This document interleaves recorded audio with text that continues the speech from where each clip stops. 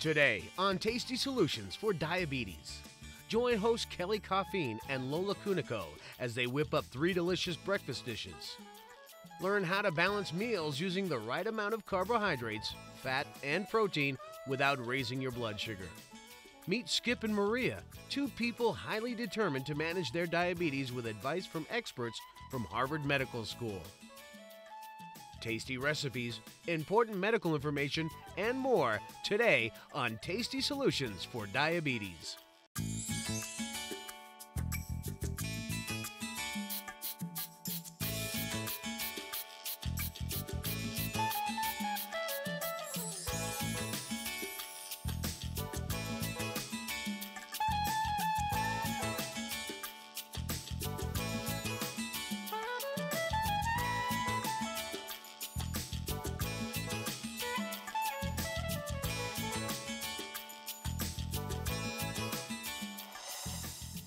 Welcome. I'm Kelley Coffeen, food consultant and home economist. Hello, my name is Lola Cunico and I am a certified diabetes educator. And today we're going to show you how to create quick and easy recipes that are full of flavor. Don't forget healthy.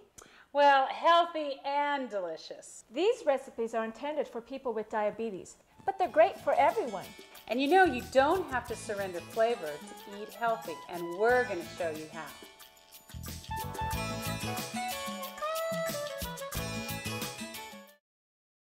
Tasty Solutions for Diabetes uses 3 main concepts for its recipes and menus. Concept number 1, eat a variety of nutritious foods. Eat foods packed with vitamins and minerals, as opposed to foods that contain mostly fats, sugars, and starches. Foods that are nutrition superstars include leafy green vegetables, fruits, whole grains, beans, lean meats, nuts, and low-fat dairy products.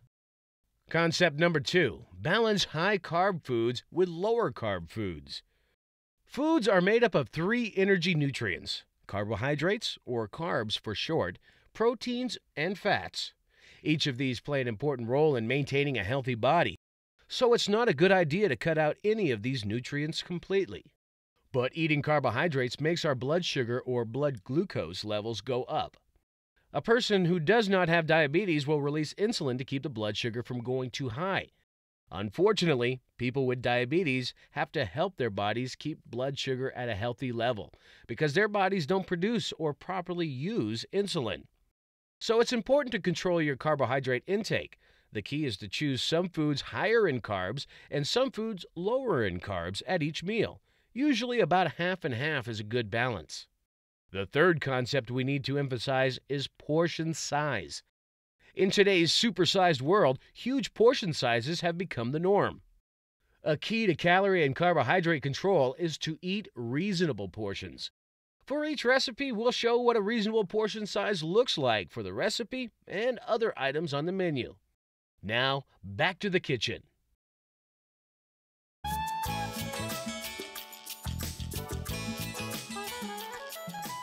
Let's talk about the first recipe we're going to work on today. It's a vanilla crunch parfait, and it's got a nice balance of carbs and proteins in the ingredients, such as low-fat cottage cheese. We're using a light vanilla-flavored yogurt. We're going to add some pecans for crunch, and of course a little bit of granola for crunch as well. And then you know you can find some beautiful fruit in the grocery store. We've got fresh strawberries, beautiful blueberries, and zesty kiwi that you can find year-round now in your produce department. Great. Let's start with the filling. Okay, so we're going to take, this is actually a 1.5 cups of low-fat, small-curd cottage cheese. Right, and we're adding that for the protein, right? Right, for the protein, and it gives it more substance. It'll make your filling a lot heartier, you know, it'll be a stiffer filling, and we're going to add to that a 1.5 cups of vanilla-flavored light yogurt. And the reason we're doing this amount is just so that you can create this cream and have it all week long. The reason we add cottage cheese to this recipe is because we highly recommend people with diabetes to eat a balanced meal for breakfast. Protein is one of the hardest things to incorporate into your breakfast meals. And it keeps you from getting hungry later on in the morning. So we're going to blend this up. create a filling. And it's going to be nice and smooth. You want to blend it till it's smooth, right? You'll need to pulse it a few times in the blender to get the desired consistency. Yeah, it looks pretty thick and creamy, huh? Yeah, it is. Let's build this parfait. Okay, first thing we're going to do is take our cream filling, which is our combination of vanilla yogurt and cottage cheese, and we're going to drizzle it in the bottom of our parfait glass. It's nice and smooth. It's really smooth and really hearty. And as you see, I made a bigger batch than what we need for this recipe, but it's a great yogurt that you can drizzle over fresh fruit or have with sugar-free cookies as a dessert. So we have a little bit of extra there. And you probably can freeze it, right? Oh yeah, freeze it and then you have frozen yogurt. So Great, with protein. Okay, so next we're going to add some pecans. Okay, and the pecans, the reason we added them is they have more protein. They add a little more protein and some fiber, and they have heart-healthy fats in them. And then of course a little bit of our granola. This is a low fat. Right. We'll add to that. And then to that we're going to add our fresh fruits. Can I build it? All right, go ahead. There you go. Strawberries are one of the fruits that have the least amount of carbohydrates, which is really nice if you are counting your carbohydrates. And you know, all the fresh fruit in the produce department is wonderful most of the time year round. You can even get some zesty kiwi, which really adds to this recipe. Great, and kiwi does have lots of fiber. And then we're going to add another tablespoon. Right, Or and start all so, over? And start all over again. Okay. Most fruits do have antioxidant properties, which help to fight cancer also. And look at the color. I mean, this is it's a great recipe, not only to treat yourself to, but anytime you have company, it's a real treat for them as well. Right. Let's add a little bit more kiwi. Okay. And a couple of pecans on top for extra protein. Can we taste it now? Yeah, let's do it. Voila. It looks beautiful. Let's have some. What a great way to start the morning. We also put it in a plastic container so that if you're in a hurry, you can take it with you in the morning. When you're on the go, which we all are, this is delicious. It is. It's awesome. And healthy. Each serving has about 300 calories and 35 grams of carbs. And don't forget, it's healthy and delicious.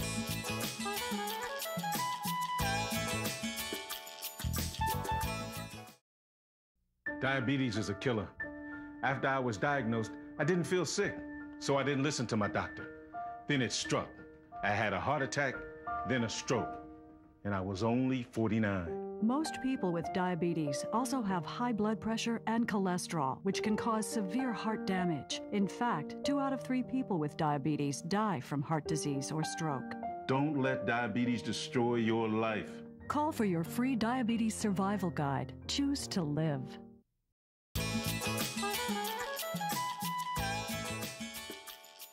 Today, we meet Skip Chafin, who speaks about family reaction and feeling guilty about his diabetes. Experts Dr. William Polanski and Dr. Richard Jackson from Harvard Medical School say that diabetes is genetic. How did your family feel and how did they react when they first found out you had diabetes? Well, they didn't react very strongly because I didn't tell them at first. My family is very understanding, but at the time it was something that I was probably a little bit ashamed of because I thought I had brought it on myself because I was so overweight at the time. And the more I found out about it, I realized that that really wasn't the case. I probably did facilitate the onset of it by my eating habits and my physical condition. So I was a little bit ashamed of myself. But as time went on, I realized that it's something that happens. It's something that I could take control of. And so I told the family members that I thought should know, the rest of them. I didn't want anybody feeling sorry for me. So I just went about my way. If they ever asked me, I told them. If they didn't, then I didn't talk about it. I didn't think it was something that I was going to talk about on TV, actually. So it's something I'm not ashamed of. It's something that I've learned to deal with, and I have, you never master a disease, but I have learned how to deal with it and how to control it to the best of my ability, which is an ongoing learning process for me. Great. So we just heard Skip saying that he sort of blamed himself for getting his diabetes, that because of the way he ate, because of his weight, because he wasn't exercising so much, he felt it caused his diabetes. And this is actually pretty common. People with diabetes may feel they cause it themselves, or just as likely, one of their friends, family, or medical care team might have told them that they caused their diabetes because, look at you, the way you eat, the way you exercise, you're bound to get diabetes. But that's really not true, right? Well, we know that's not true. We know that if you don't have the genes to develop diabetes, if you don't have the ancestry, you can just eat and eat and eat, and it's just impossible for you to develop diabetes. And that's one of the important things we want to mention here as well. We hate to see people like Skip end up feeling so bad and guilty about themselves, when in fact, to a large degree, it can have to do with whether you simply picked the right parents or not. Anything else you'd think about that? It makes sense? Well, I think Skip is a little bit on the right track in that it might make a difference when he gets diabetes. It could be that if he had thought more about his exercise or food, he might not have gotten diabetes, you know, when he did, but a little bit later. But the main thing is, as Bill says, is you can't really make yourself get diabetes. In fact, sometimes it seems like everyone in the country is trying to get diabetes. We're becoming less active, we're eating more, we're weighing more, but only about 10 to 20% of us will ever succeed in getting diabetes. So Skip really can't blame himself. He just got a bad shuffle of the genes.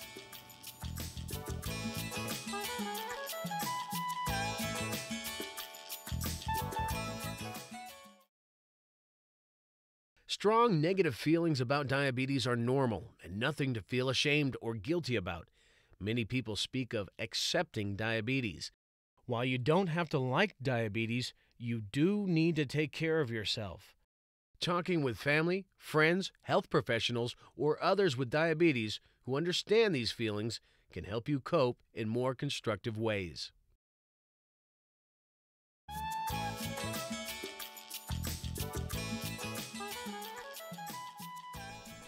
Welcome back to our kitchen. You know, we're always trying to incorporate vegetables into our morning menu, and we've done just that with this recipe. Right. I think we're going to call it the chili garden casserole, right? Is that what we're going to do? Okay, chili garden casserole. So first thing we're going to do we've got 10 eggs that I'm going to beat and whip up so they're nice and well blended. And now a lot of people don't want to use regular eggs because of their cholesterol. The recommendation is that most people can have 1 egg a day. But if you're watching your cholesterol, you can always use egg substitutes. Yeah, you know, I've never tried those, but I heard they're great. I hear there's different flavors and... Oh, good. Okay, so what we're going to do to this is we're going to add some protein along with the eggs as protein. So we've got, this is a small curd cottage cheese. It's low fat, right? It's low fat, and this is about 2 cups. So let's whip that up. Come on, come on. 2 cups, but like 4. Dump it. Okay. And then we're going to add some dry ingredients. We're going to add, this is a 1/2 cup of flour. Do you want me to dump it? Yeah, dump it. And then we're going to add a teaspoon of salt. And we're going to do a teaspoon of baking powder. All right, now for the good stuff. Okay, my favorite, green chili. Gotta have has some lots of of vitamin.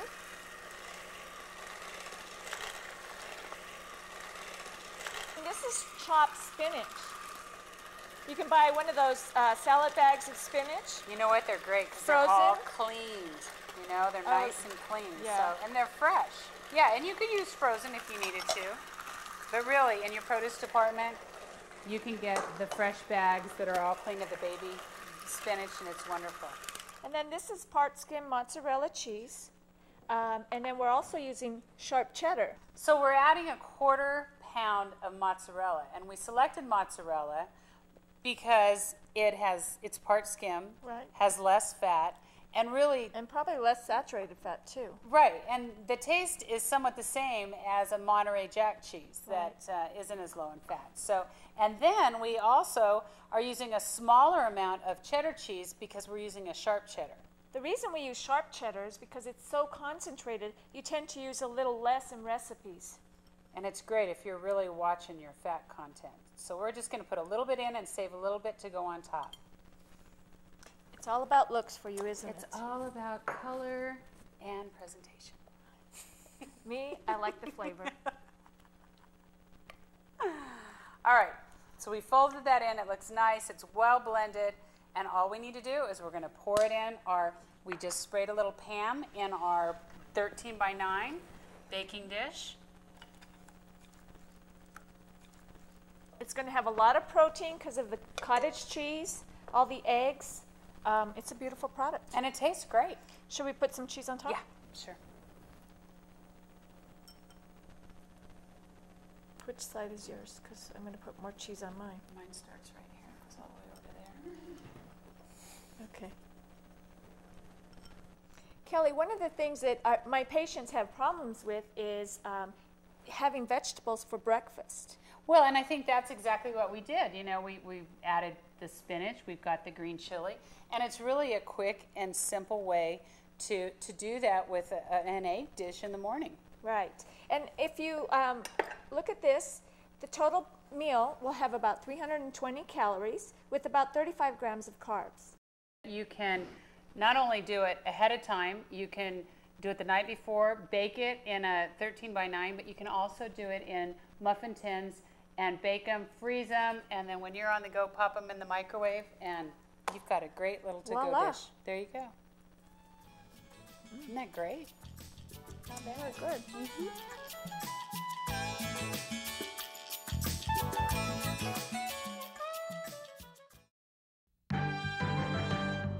You don't have to knock yourself out to prevent diabetes.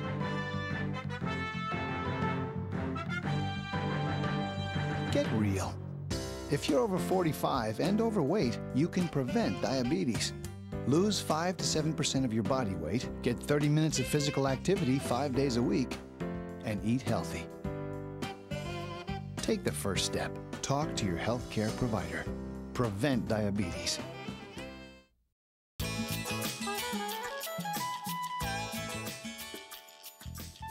Today, we meet Maria Martos, who says that she is the first member of her family to be diagnosed with diabetes. Experts Dr. William Polanski and Dr. Richard Jackson from Harvard Medical School say that all family members should get tested for diabetes. Señora Martos, are you the first person in your family to get diagnosed with diabetes? I am the first person in my family who has diabetes. And what was your family's reaction?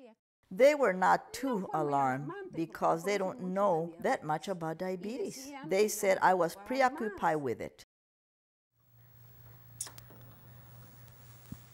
Maria brings up the point here that she's the first person in her family to have diabetes, which is actually not so usual. Type 2 diabetes, the most common kind of diabetes and the kind that both Maria and Skip have, is actually increasing in the country, and we know that one of the risk factors for getting type 2 diabetes is having a family member. So one of the things that Maria needs to think about and her family does is that some of them are very likely to either already have diabetes or even more likely to be at risk for developing diabetes in the future. And I think the interesting point here is that if they have a risk for developing diabetes, there's some things they can do to affect that risk and really push it off, things that are very reasonable. Bill's had some experience in this. Yes, I was lucky enough to be part of a very large study that was completed all over the United States. It was completed just a few years ago called the Diabetes Prevention Program. And the exciting results from that study were that if you can identify people who are at risk for type 2 diabetes, we know that, in fact, relatively small changes in lifestyle can help to delay or perhaps even prevent type 2 diabetes from ever happening. And that means, well, a lot of the things we've been talking about today, things like regular physical activity, a small amount of weight loss, etc., can really be enormously effective on dramatically reducing the likelihood that you could even develop type 2 diabetes. So as Rich is talking about, it's probably quite important for Maria to talk to the rest of her family about making sure they get tested for type 2 diabetes to see if they have it or if they might be at risk for it. Particularly the younger people in her family, because the sooner you're able to begin these habits and get them integrated into your life, the more successful you are in achieving that long and healthy life afterward. Yep, good point.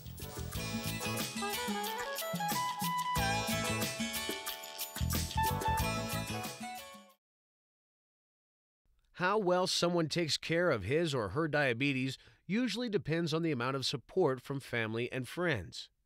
To get support, educate your family and friends about your diabetes. Tell them how you want them to help. Ask directly for help and teach them how to give it.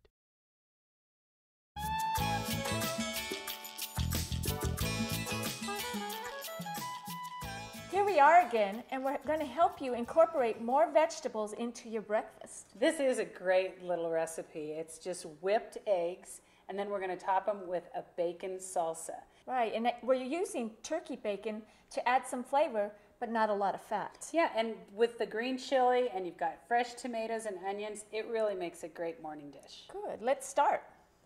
Okay, first thing we'll do is whip up 4 farm fresh eggs. Without the noise, right? Just whip them up. There you go. And to that we'll add 2 tablespoons of non-fat milk. This is just very, very simple. And we've lightly coated a cast iron skillet with a cooking spray. So now we're just going to cook these up until they're light and fluffy. And remember, you can use egg substitutes. And they work especially well with scrambled egg dishes. Okay, so I'm going to have Lola stir that until it's nice and fluffy. Now we're going to take our 4 pieces of turkey bacon and add that to our skillet here, and we're going to let that cook until it's nice and crispy. You know, you can actually find this turkey bacon in the deli meat section of your grocery store. And we're just going to cook it up so it's nice and crisp. And then we're going to add all of our fresh ingredients, like our tomatoes, green chilies, and our onion. Okay, now that our bacon's crisping up, we're going to add a little bit of garlic here. Is that fluffy enough? It's wonderful. Look at, yes, that looks wonderful.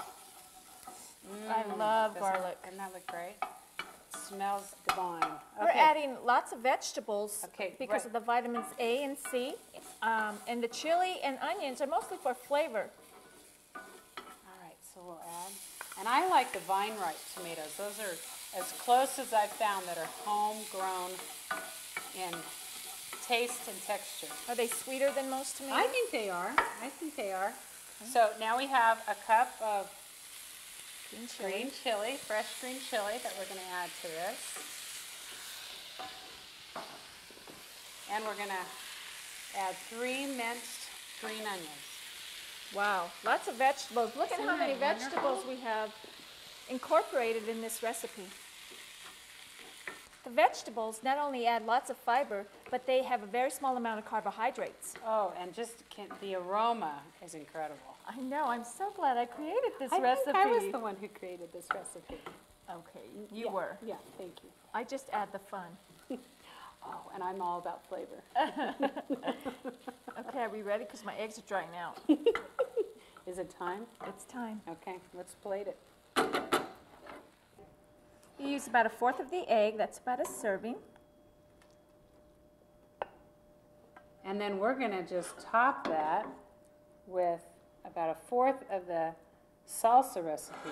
Okay. Doesn't that look wonderful? Yes. This recipe makes 4 servings, so you can make it the night before, put it in the fridge, get a whole wheat tortilla that morning if you're in a hurry, stick your eggs and all your vegetables in there, warm it up in the microwave, and you have about 35 grams of carbs and you're ready to go.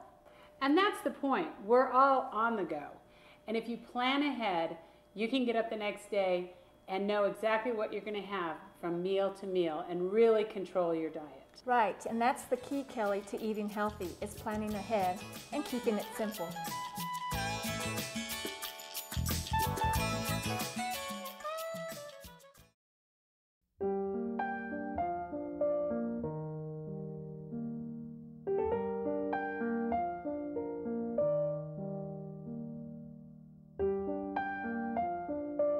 Most people with diabetes also have high blood pressure and cholesterol, which can cause severe heart damage. In fact, 2 out of 3 people with diabetes die from heart disease or stroke. Call 1-800-DIABETES for your free diabetes survival guide. Don't let diabetes break your heart.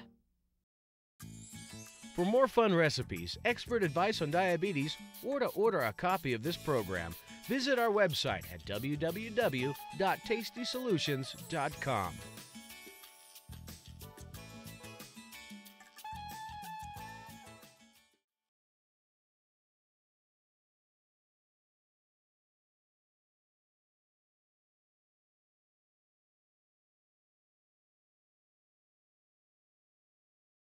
Today, we prepared 3 breakfast recipes that include lots of fresh vegetables and fresh fruit, and it was a perfect carbohydrate-protein balance.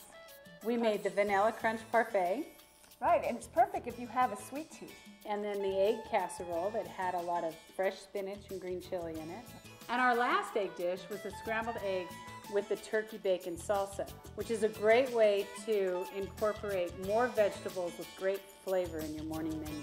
That's right, and if you enjoyed these recipes, wait until you see what we have for lunch. Yeah, let's do lunch.